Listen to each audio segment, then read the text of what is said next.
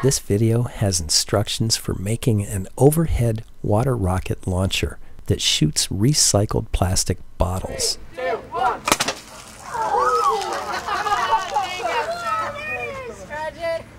Everybody likes to get sprayed by the water rocket. This overhead design allows kids to gather safely underneath without danger of being hit by the rocket on the way up. You might have seen this water rocket launcher featured on the PBS TV program Ask This Old House. In February 2009, they had a special kids program using construction materials to make kids stuff. 3, 2, 1. Here's a short overview of the components and construction so you can see what's involved before jumping in. The materials are inexpensive, available at a building center or hardware store with a good plumbing department. One part comes from an auto parts store or garage. Building the launcher uses common tools. The hardest to find tool might be the electric drill you'll need. The water rocket depends on the happy coincidence that a 2-liter carbonated soft drink bottle slides perfectly over common, cheap plastic pipe. Using a candle, you can soften the plastic pipe. Then by pushing inward, you can make a slight bulge in the softened pipe, which becomes permanent as the plastic cools. As you wedge it against the bump, the spout of the bottle seals on the pinch, even when there's lots of pressure in the bottle. I think this kind of seal is easier to make and more durable than using O-rings, which is another way water rockets are sealed to hold pressure. We can thank Australian water rocket experimenter Ian Clark for coming up with a simple and effective way to hold the bottle onto the bulge while it's being pressurized. He used ordinary wire bundling ties, sometimes called zip ties. The bottle has a little handle that we hold onto when carrying the bottle. The protruding side of the head of the zip ties can hook onto that handle. We actually use 8 ties taped together. A hose clamp attaches the plastic ties to the pipe and allows for adjustments. Of course, something has to keep the head of the ties holding onto the bottle until you're ready to launch. By another happy coincidence, another common, larger size of plastic pipe fits right over the plastic ties, making them grab the bottle handle. Just by sliding the pipe a little, you can hold the bottle on or let it go. 2, 1. Here you can see someone pulling a string that pulls the big piece of pipe down, starting up here and ending up down here, releasing the pressurized bottle. For a long time, that was the extent of the trigger mechanism, but there was a problem. Sometimes the big pipe was a little too loose. It's not pressurized here, but even when it was, the bigger pipe could unexpectedly slide down like this, releasing the rocket before you were ready. At first, I dealt with the problem by padding the inside of the big pipe with tape so it would have a tighter fit, but it still relied on friction to keep it up. We can thank James Hardy, a British astronomer who also experiments with sending tiny video cameras up in water rockets, for a more reliable way to hold the trigger pipe up. Say you cut the bottom and the top off a 2-liter bottle. The open-ended cylinder would be springy. If you cut 2 small holes on opposite walls of the cylinder, you could mount this springy thing on the thin pipe, and it would have enough springiness to push the fat piece of pipe up against gravity. So no matter how loose the trigger pipe, the rocket would not launch unless someone pulled the string. Although the rocket will work without the springy cylinder, I think the added safety is well worth the little bit of extra work. The rest of the launcher is mostly plastic pipe and glued-on fittings. Don't be intimidated about gluing plastic pipe just because you haven't done it before. Mind you, it's messy and there are fumes, so do it outside, but it's easy to learn how to do. Starting on the bottom, a glued-on end cap holds in air pressure. A little farther up is where you attach the bicycle pump to pump pressurized air into the pipe, which in turn pressurizes the bottle at the top. You'll have to drill a hole in this end cap for the valve. Then you just pull it really hard through the hole, and it seals without any glue. About halfway up the launcher, there are two small fittings that allow you to unscrew and take the launcher apart into two shorter pieces. You don't have to use them, but they're very convenient for transport and storage of the tall launcher. Farther up is leftover pipe, which is taped to the other pipe to stiffen it. It also holds the springy thing up, and you already know about the trigger mechanism. The water rocket is fun, educational, and safe if you follow a few common sense rules, like never pointing it at someone. I see it as analogous to driving.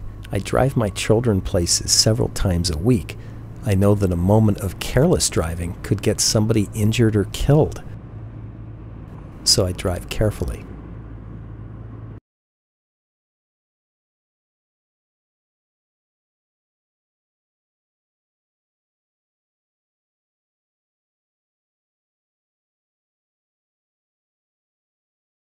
Half-inch Schedule 40 PVC, not CPVC, pipe comes in 10-foot sections. You need one section. You can ask them to cut 4 feet off if it makes it easier to transport. You also need a 1.5-inch piece of pipe, but you only need 2 inches of that. See if you can wrangle 2 inches from somebody. You need a 1/2-inch slip T, just one. Slip means you can glue it onto the pipe. You need 2 1/2-inch end caps. You need 1 each threaded adapter, one with internal threads and one with external threads. And for those threads, a small roll of Teflon thread tape. For gluing, a small can of PVC pipe cement. 1 hose clamp that opens to at least 1 inch diameter. 8 8-inch plastic ties. You'll probably find them in the electrical section of the store. From any auto parts store, you'll find a stem. Then, around the house, you're likely to already have sandpaper, drill and drill bits, pliers, tape measure, candle, duct tape, twine, several soda bottles, and an air pump. Here's the pipe cut list. It adds up to 10 feet. A hacksaw works well for cutting. Before we can glue the pipe together, we have to take care of the valve that gets the compressed air into the launcher. So drill a 1/2-inch hole in the end of an end cap. Regardless of whether you use a drill press or a hand drill, hold on to the end cap with a pair of pliers. Back up your drilling with a piece of scrap wood and hold on tight. Clean out the chips with a fingernail to ensure a good seal. Make sure the valve cap is on, so when you grab it with the pliers, it won't mar the threads. The plastic needs to seat in this groove, so you need to pull it through really hard and maybe twist and turn it a bit to get it through. With the valve in, now you can glue. So it'll go like this. Another end cap to the 18-inch piece of pipe, the other end of the 18-inch piece to a T, the 2-inch piece into the middle of the T, and the cap and valve onto the other end of the 2-inch piece. The T to the 30-inch piece takes us up to the threaded adapters. These allow us to unscrew the launcher for easy transport and storage. Then it's on to the 48 or 4-foot piece, and there's nothing on the other end. I sand the surfaces, both inside and outside, that will glue together. And it seems to work, but be warned that you're supposed to use a primer before you use the glue. It seems I always have to use big pliers to get the pipe cement open, but then I close it really tight too so it doesn't dry out. Put the pipe cement both inside and outside, and quickly push them together. Solvent cement is really nasty stuff, and you should be doing this outside. I couldn't with darkness and rain, but I had a great cross breeze. The adapters get glued on too, but don't get glue on the threads. When you're done, it'll look something like this. Now's a good time to put the Teflon thread tape on. 5 or 6 wraps keeps the connection from leaking, and if you can wrap it in the direction I'm showing, you can avoid having it peel off as you twist it in. It's time to go to the top where the bottle will be and create a bump to seal the air and water in the bottle, even under pressure. Push the pipe in so it almost hits the end of the bottle, but not quite touching. Mark a ring all the way around the pipe.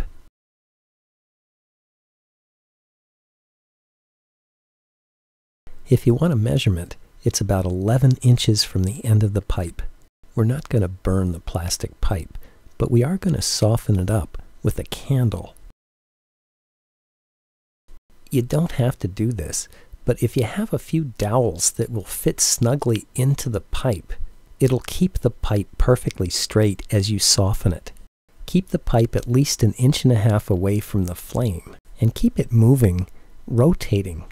After a minute or two, if you don't have the sticks in the pipe, you'll be able to bend it. But what we really want to do is push both ends inward hard. And when you do that, it makes a bump all the way around the pipe, from here to here. This time when you push the bottle on, it should get stuck on the bump. And that's where it seals.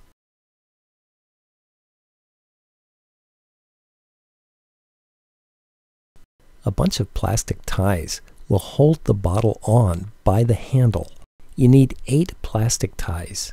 Mark them 5 inches from the end and cut them at 5 inches. Lay them next to each other like this. Make sure the heads are on top. Tape a ruler or a straight edge down to even the heads of the ties. Then push all the heads together.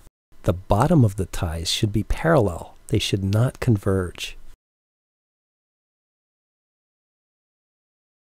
Cut off a piece of duct tape a little bit longer than the bunch of ties is wide. Line it up with the ends and really press hard to make it stick. Carefully flip over the assembly and sandwich the ties with another piece of duct tape. Trim the tape, but leave a little bit sticking out.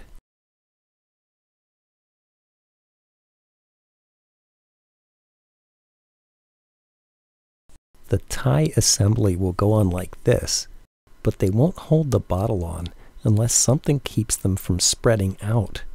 That something is the bigger 1.5 inch diameter PVC pipe. You only need a 2-inch piece. If you cut it with the miter saw, the edge is nice and square, but hacksaws are notorious for cutting crooked. But if you wrap the pipe with a piece of paper and draw a circle all the way around, you can cut a little, rotate the pipe, cut a little more, rotate the pipe, and eventually make a nice straight cut. This is the trigger, and a very crooked cut could affect the function. So it's more than just looks. For the pull string, I used a piece of old baling twine, because I like to recycle things. Whatever you use, choose a drill bit about the same diameter. Drill a hole near the end, but not so near the end that it might break out. Thread it from the inside to the outside. Then tie a knot on the outside. I tie a double overhand knot, but I think most any knot will do.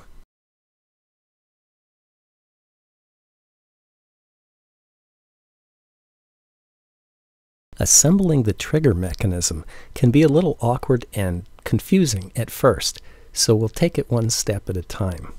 Pull the big pipe over the ties, and notice that with the pipe in one position, the ties grab onto the bottle, but move the pipe a little and it lets the bottle go. It's time to attach the ties to the small pipe with a hose clamp. Get the tie ends and duct tape under the loose clamp. Get the wider pipe over the ties on the other end. Put the bottle to the bump firmly. You don't want it really tight, but you don't want it loose either. Get the tie heads over the handle of the bottle and lock on the bottle by sliding the pipe up. As I tighten the hose clamp, I'm pulling the ties this way to eliminate leaks. Tighten the pipe clamp pretty tight. I've never needed a second pipe clamp, but if you need the extra strength, there's plenty of room on the duct tape.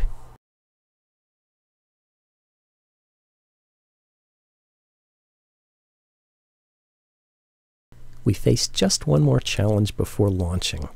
The trigger won't stay up. At one time, we would just put a couple of strips of duct tape on the inside of the pipe, so there was enough friction to keep it up. But now we have a better way. We'll make a spring from the part of the 2-liter bottle where the label is.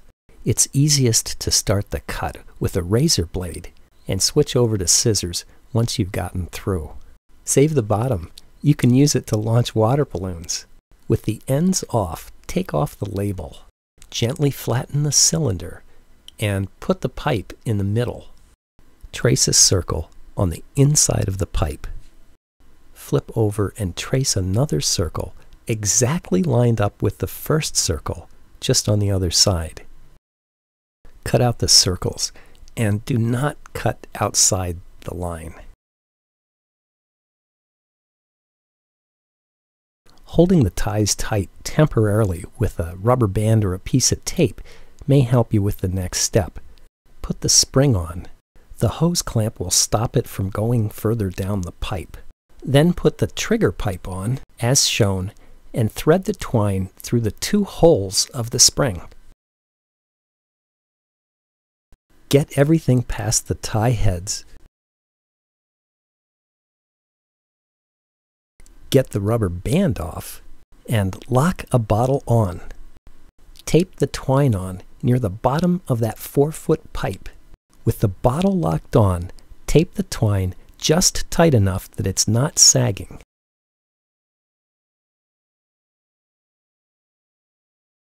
It is possible for the spring to slip past the hose clamp. So line up that leftover 22-inch piece of pipe with the hose clamp and tape it to the other pipe in at least 3 places. By the way, this will also add some stiffness to the other pipe.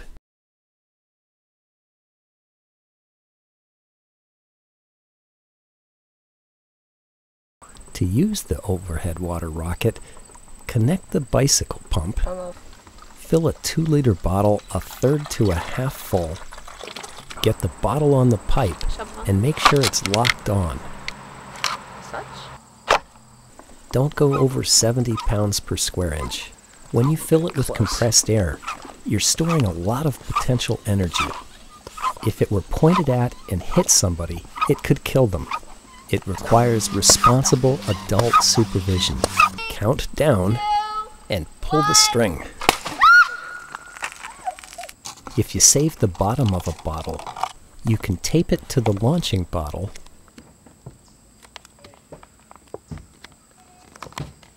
tape up the sharp edges.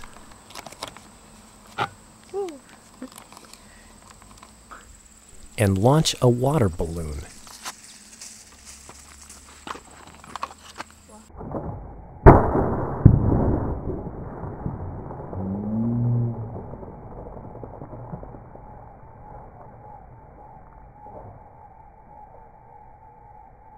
Sometimes you get water vapor inside the bottle. Tip out the water after each launch. If the check valve on your pump is faulty, you might have to empty it out too. Play safe and share the fun.